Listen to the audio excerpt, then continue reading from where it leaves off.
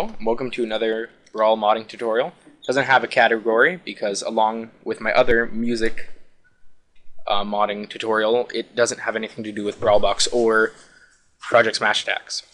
Each music maker has its own thing. When I did my original one for the BRSTM maker here, a lot of people complained saying that it wasn't the best way to do it, that a better one had come out. I knew of this one, but you can tell which one's better for you after you watch this tutorial. Now what we'll have to do first is get this file. And you go to this website, Mediafire, but this page in particular I'll put in the description. And one of my friends on YouTube has made up this expansive web folder full of all of this great stuff. You can see here he's got a lot of actual songs already. And he has, under Utilities and Tools,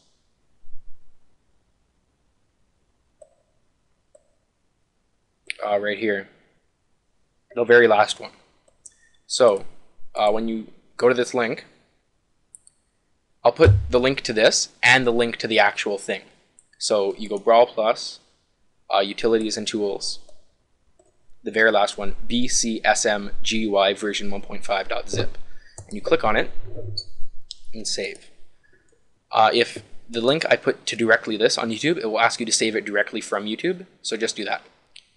Right click Open Containing Folder, just to make it easier to find it, and it will come out as a zip file. When it downloads, unzip it somewhere, like on your desktop or something. Okay, that's easy, and it will come out with folder. This is the same folder as I have here. So open up this folder, and inside you got all this stuff. And this is great. Some files you won't have, it will spawn them after the first time you run it. So double click the GUI. Wait for it to load. Make it a bit bigger if that's what you're into. Okay, so this is really great because it shows you what's on your SD card already. So you click Select SD/folder. Make sure that your SD card is in fact in your computer. Find My Computer. And then whatever SD card is yours. Choose the root. Now this is another great use of the program. If you don't have the correct linkage to get to modding music, it will detect that and put it in for you. But if you know that you have it and it asks you to do it, say no, because you know you've got it. So choose the root, which is just the absolute main thing. See, I have all of these things. And if you can right click on them, click play. You can't hear it. I guess you can. Anyway, so this is great. This is all the stuff you have. You can give it a name if you want. If you want more clarification when editing, like I can say that this one is song 2, whatever. But this is the most important thing. On this side is the files on your computer before you move them there. So you click Add.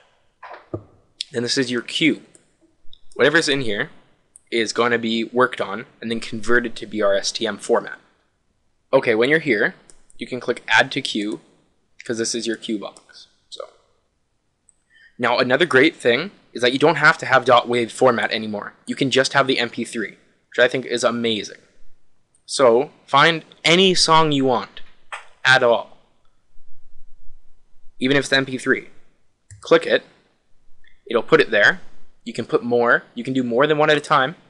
Just to show you this, we'll do this. 2 songs, you can do more, but really it's just more time. Then click Convert to BRSTM. It will show you the progress bar. It's progressing. Depending on the length of the song, it might take longer. And you can see already that first one finished, and I put it over there, and that second one. So when there's nothing in the queue, close it. And now it took it all the way from, these are the 2 that I converted. This one was already here. So these 2 I converted. It took it from MP3 and turned it right into BRSTM. Now, you want to send it to your SD card. click on to SD. This prompt is extremely intuitive. Choose the category, and what that means is just the song. So for the heck of it, you can choose anything, even Subspace Emissary and Victory themes. And anything else you want. But for this, we'll just do Smashville. You can choose anything you want. This is the second one. It shows you every possible song that plays on that. But when you go into the menu to choose how often a song plays, maybe before you do this, go check which ones are on that list, because the other ones are very rare. They only play at certain times of the day if you play Brawl, and other things, other random things. So just make sure that you'll be able to edit the frequency of these songs. So just choose Title, Animal Crossing, and click Replace. And it will move it here.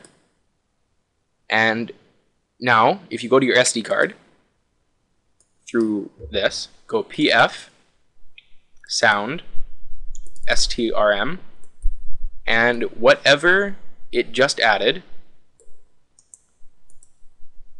I don't remember what it was, but it was this. This is what we changed. And it gave it the right file name, and it put it in your SD card instantly.